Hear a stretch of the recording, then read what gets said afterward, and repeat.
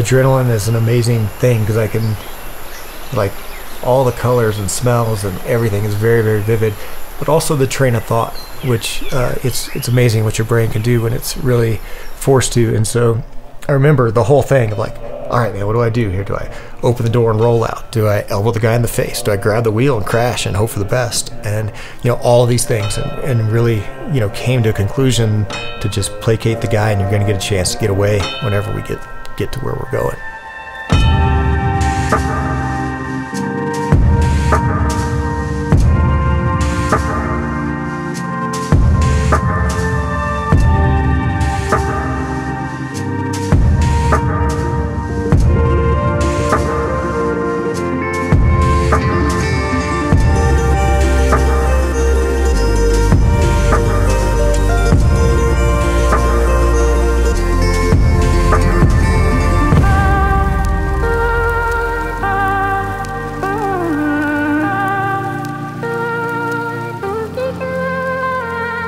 I studied philosophy when I was in college, and I generally think of myself as a very introspective person.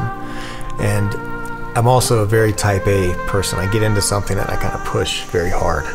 And as I look at my life now, I reflect back, and the times of my life where I've been happiest are actually when I've been the most unbalanced. As much as I love being in Bhutan and I love the adventure, you know, I'm ready to be at home right now with the sun on the way. And at the same time, I couldn't say no. And why? Because, you know, how often do you get an opportunity, you know, to be invited to a mythical, magical country to come explore and to do my favorite thing, which is to go figure things out. How do you make the whole thing work? How do you dial in the logistics? How do you figure out how to catch this fish? How do you get better? Can you get other people to do it? Can you do all those things and help the community and then help the resource? I mean, this had all the potential of all the things I love to do, so I had to come, even though the timing was less than ideal.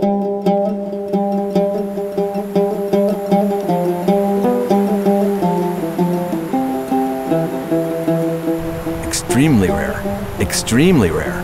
It's the last healthy population, we think, kind of the Shangri-La of golden mahseer. They wouldn't let us go across the river, the little stream, to get a half a mile up. So they're built for surviving a big, huge river that has trees and rocks and boulders coming flying down in the middle of the monsoon season. They have an unbelievably tough skull. It's like steel. As far as angling, they're extremely powerful. When we first started, we had just commercially bought little lures that had regular trebles on them. They were like straightening like butter. So the largest record of a Bhutan fish is 127 pounds. I mean, they could be 60, 70 years old. The golden mahseer are very revered here in Bhutan. They're both considered a royal fish. You know, they kind of belong to the royal family. The royals are charged with protecting these fish. It's also one of the 8 auspicious symbols of Buddhism. Every Bhutanese knows what that fish is. Those that are near the river have stories of their grandparents, you know, basically walking across the backs of Cernia to get across the river. Being a Buddhism country is one major factor that actually keeps this fish and wildlife safe in Bhutan. The environment intact. Even cutting a tree is a sin in Bhutan. You see this symbolism throughout the country that's painted on the side of buildings, and you know, it's really just everywhere. It's a big part of the culture. But the idea of going out there and playing with them is very, very taboo and foreign at the same time. It's something that I don't know, maybe I consider him like my relatives or anything. If I catch him, I would never want him out of the river to be on the plate, somebody's plate. Bhutan is still one of these places where it's so remote and so hard to get to and so unpopulated and still so pristine. What you really have is an intact original environment. And I mean, it took 6 days to get to the river where we caught this fish. I mean, 6 days in today's time, man, you can get anywhere you want, but this is not easy. You really had to work to get there. Then you do, and it almost feels helpless, right? I mean, there's no information, and there's bad information, and then it was days of just nothing, just thousands and thousands of casts and nothing. Cobra, crates, banded crates, vipers. What type of vipers do you have? 3 vipers. Green They're vipers. green, The bright green? ones, yeah. Light green and small. Yeah. It's very difficult to, really classify between the branch and the viper actually on the tree.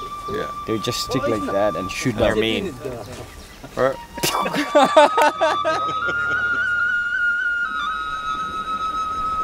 The fish that I enjoy chasing the most, they're the ones that are generally the hardest, right? When you have to work for it, when you have to earn it.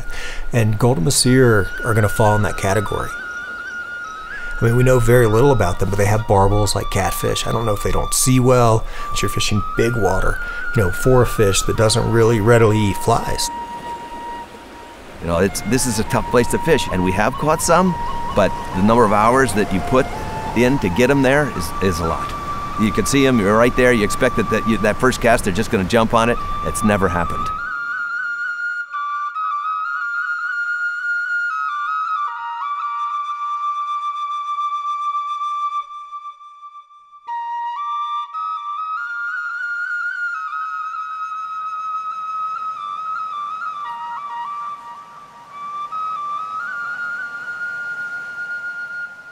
When I was in college, I had a really bad skiing accident. I broke my back.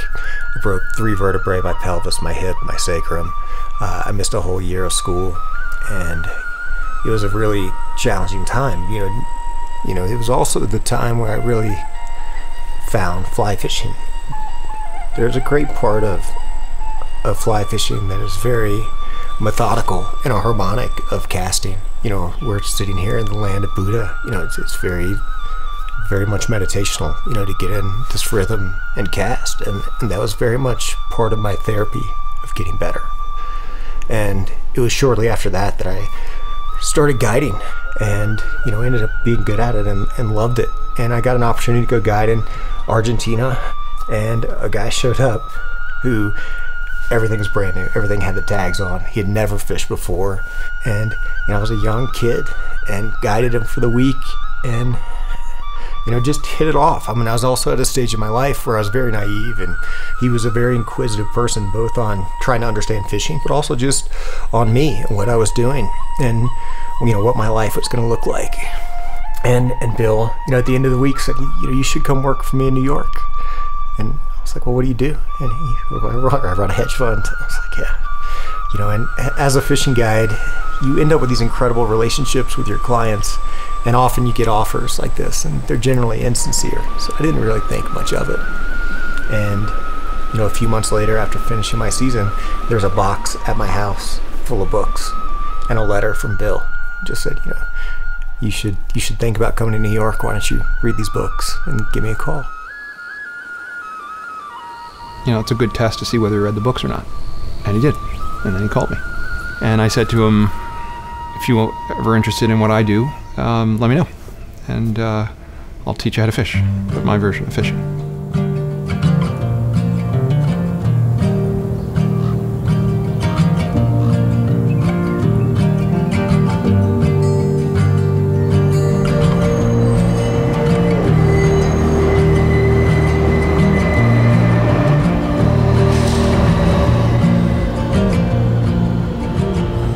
I had zero desire to be in finance. I had zero desire to be in New York. But I also understood that there was an opportunity there. Working for Bill Ackman at Pershing Square is like a pinnacle career, right? I mean, that's one of the best jobs in the world, right? People would literally kill for that opportunity. And I was the only analyst there that didn't have an MBA from an Ivy League school. Right? I mean, I would walk around with a giant legal pad and just write down words I didn't understand. It wasn't like being thrown in the deep end of the pool. It was like, being taken offshore and thrown out of the boat.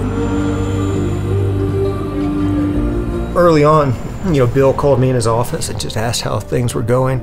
I was like, I'm so lost. I was like, I don't know what I'm doing, and I'm certainly not helping, and I don't understand why I'm here. But his response was like, look, everyone here is trained to think the same way, and you're gonna have a different perspective. So I want you to just read and do the work and ask questions and tell us what you think, and don't be shy.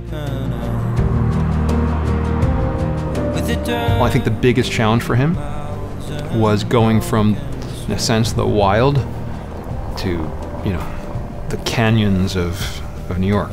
I think that was his biggest challenge for him. And he could only take it so long. After I'd been there for a couple of years, Bill called me in his office and just said, you know, I don't want you to take this the wrong way, man. I love the opportunity, but I don't think this is what I want to do with my life. I was like, you know, man, I miss being outside, right? And I miss the adventure. And if I could get back into fishing and do more than just guide and like have a real business and make a real living and do that, that would be the dream. And he said, okay, go do it. He said, you know how to value businesses. You know what they're worth. You know how businesses work. You can do it. He's like, and I'll backstop it.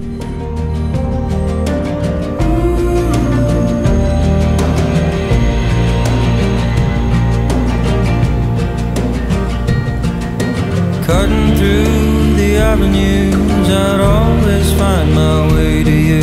Beside the hook, the hammer line. So I started looking and, you know, found a little piece of dirt. And, you know, I made a really lowball offer. They said yes. And, you know, I called Bill and took him up on his offer. And that's how I ended up moving to the Bahamas and starting what became Abaco Lodge. Hold me down, child. I didn't make the investment really to try to make money. I made the investment because I believed in Oliver, and I thought good would come from this. Yeah, grim, I would say, and obviously he felt bad about that because, you know, I'm his partner in this fishing lodge, and if I hadn't gotten involved, he wouldn't have had that experience. But if I'm stuck in the middle of nowhere, in the jungle or wherever, it's kind of the guy you want to have next to you, right? So he can take care of himself, and, you know, that could have been really bad. I'm a ghost to you, you're a ghost to me, a bird's eye view of San Luis. Everything I had was invested. You know, I took every dollar I had, I put it in, and I was living there doing everything, right? Work permits and construction and really cranking, trying to get the whole thing done. I've got a crew working Monday to Friday and another crew working on the weekends. And it was a Saturday, and my guys had just gotten off work, so it's like 5 o'clock. And I'm actually just washing some dishes. I look out the window, there's a guy standing there, which wasn't that unusual. And I'm pretty personable, so I just walk out. I was like, hey man, what's going on? What can I do for you? And he's like, look, I'm looking for a job. It's like, look, I've got a contractor. You have to talk to him. And this guy starts just kind of walking into the property, and I'm following behind him. And I was like, man, what's going on? It's just really weird. And I just kind of neglected the guy. And I start talking on my phone. And I hang up and I turn around and the guy has a machete at my neck. And he's like, listen, you don't understand. He's like, I need money right now. It's like, I got a little bit of money in the house. I turn and walk towards the house and he starts poking me with his machete. So just instinctively, man, I take off. I just run and I've got a Chevy Blazer that's parked in front of my house. And I go jump in it, and so I'm in the front seat trying to get the keys out of my pocket to get this thing started. And you know, he jumps in the back seat behind me, hits me in the back of the head with the machete. Get out, get a little bit of scuffle. He's like, I'm gonna kill you if you don't stop. And so he ties me up to my front porch. So, and I'm serious, I was standing outside and I laughed out loud. I was just like, I cannot believe this is happening, right? I didn't really think I was in danger. I was just like, you gotta be kidding me, right? That this was real. And he's like, all right, I'm taking you with me. I'm like, whoa, you know, that's a terrible idea. And so it's dark, we're driving, they're talking about, you know, religion and his mom and why he's in so much trouble and what's going on. And I'm sitting in the back and I'm trying to get untied. And he kind of figures that out. He pulls off the road and roughs me up a little bit more, and then cuts out all the seatbelts in the car and hog ties me in the back. So I go from like being kind of tied up to like being properly tied up, and now I'm laying flat in the back of this Blazer. And we keep driving north for what felt like forever. It's really not that far now that I know where I am. Pulls off, just cuts the car off, and he just says, listen, he's like, I don't think you understand. I need money, and I want you to write me a check. And I'm just like, listen, you have my wallet and all of those cards in there. We can go to the ATM and I can get you a little bit of money, and then you can let me go. And he's really calm, just kind of opens my wallet, looks at all these cards, and he's like, you're lying to me, it doesn't work here. I was like, man, I promise it works everywhere in the world. And just like that, man, he gets out of the car and puts the t-shirt in the gas cap and lights it on fire with me still inside.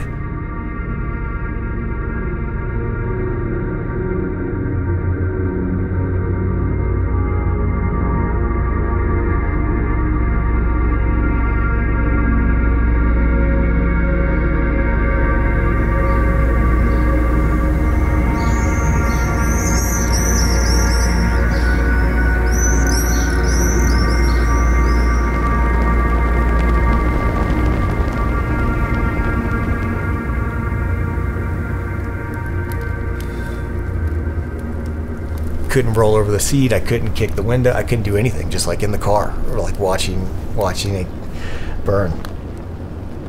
I think he got in over his head. He didn't intend to kidnap me. I think he just wanted to rob me. And then when he realized he kidnapped an American, he knew he was in trouble. And I think he wanted the car to blow up. That would have fixed it for him. And it didn't. And I don't think he quite knew what to do next.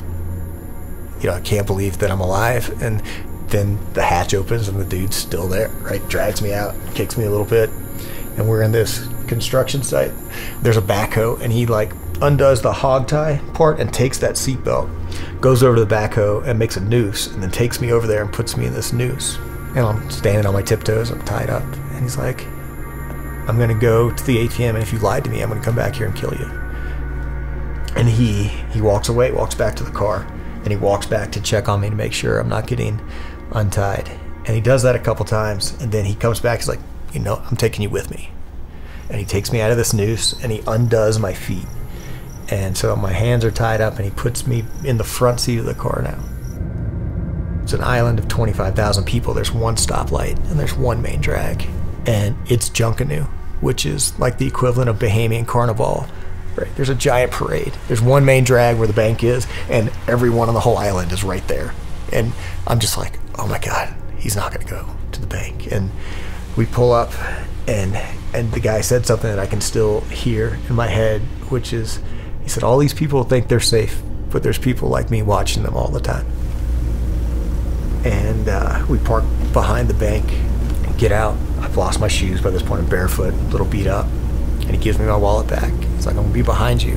And I get to the corner, and I don't even look back, man. I just bolt into the parade full straight, go against the grain the whole way, don't look back until I felt safe. And then I grabbed a cop, and that was it.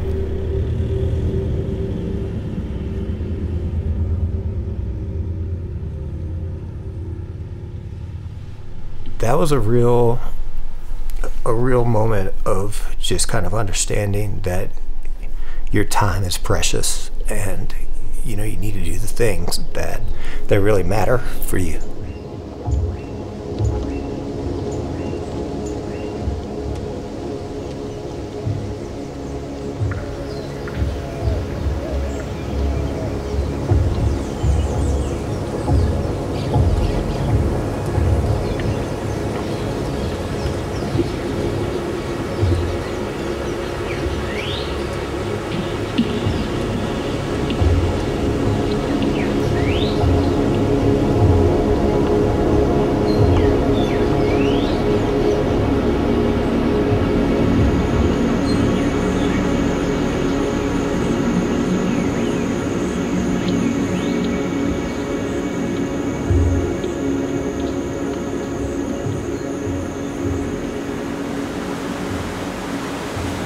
I just wish some big guy just takes his fly.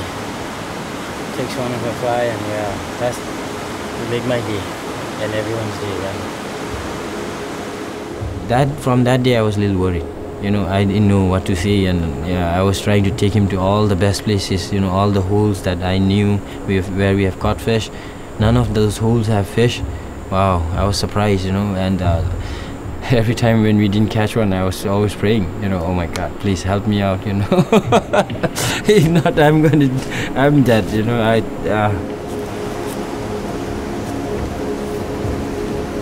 What I really appreciated and I learned a lot from him is like being patient, you know, when you are trying to do something, like catch a big fish. You don't rush, you don't feel sad about when you don't catch anything on the day. We see lots of fishermen, but not like Oliver.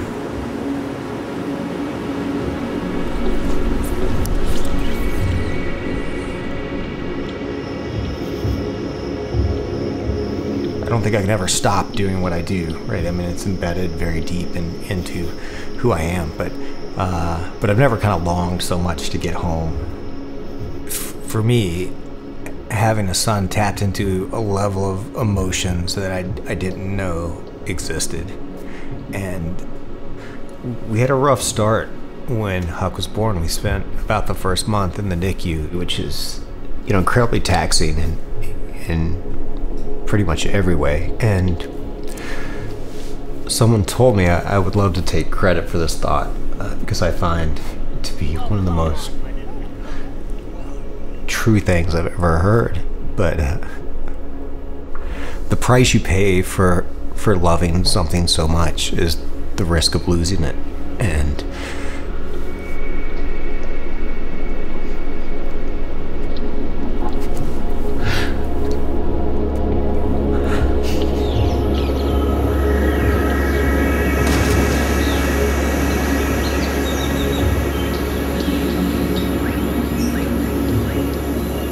it's instantaneous and it's transformative, and it's all these things that parents say that really don't resonate with you, that I don't think is possible until you're there, and then it all becomes very clear and you understand, and life changes. And I instantly became the guy, you know, showing off baby pictures in the bar, which I swore I would never ever do, but you just can't help it. It's just, you know, part of the whole thing, and you transform into a dad, and it's different, and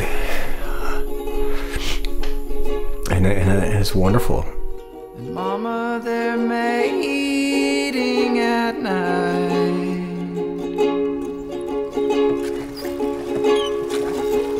Fish! Mama, they won't make night. The other one. Yes.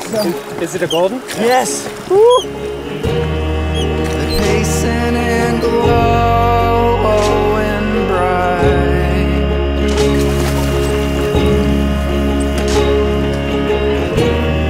Their faces all snowy and white.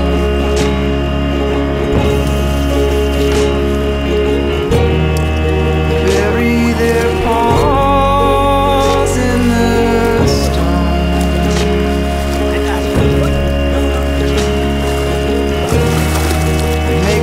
my heart as their home.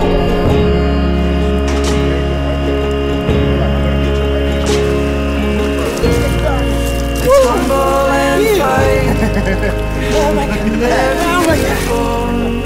God. Seeing Oliver with all the smiles and laughter, wow. I mean, it's like dream come true yesterday. That's beautiful. Trophy fish. You won the trophy today.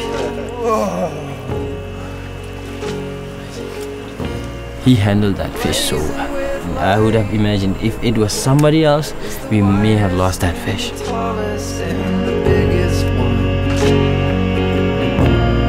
She's muscled and fine when she runs.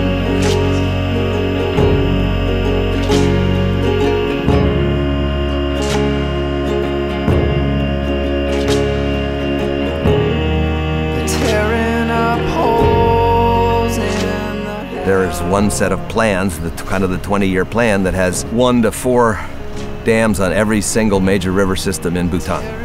That kind of a plan would be devastating for the mahseer, because that really eliminates most of the spawning areas. They're very conscious and very aware and very thoughtful people, and it leads me to believe that they're going to make good decisions, and so there is hope that they can save it. I've met him, which is really lucky for me, but he has met me, which he should also feel lucky, because I'm trying to do everything I can to save him. If I'm alive, I would keep him alive. This is what I would do, and I will work towards that.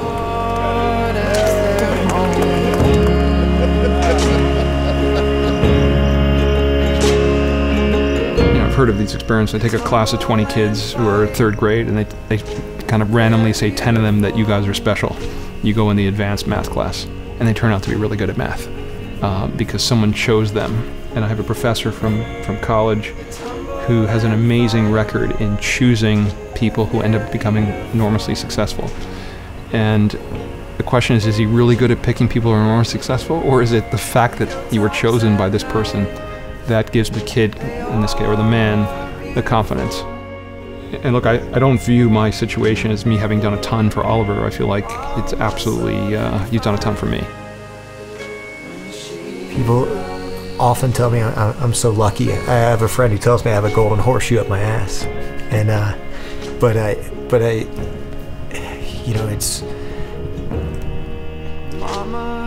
Yeah, I've never understood why Bill picked me. I don't know what he saw in me, because I don't think that I saw it at the time, right? You know, young and cocky and ignorant and all of those things. And, you know, for him to be able to pluck me out of Tierra del Fuego at 25 and put me on the path that I'm on now, yeah, I'm, you know, forever grateful for that. Wait till those wolves make night.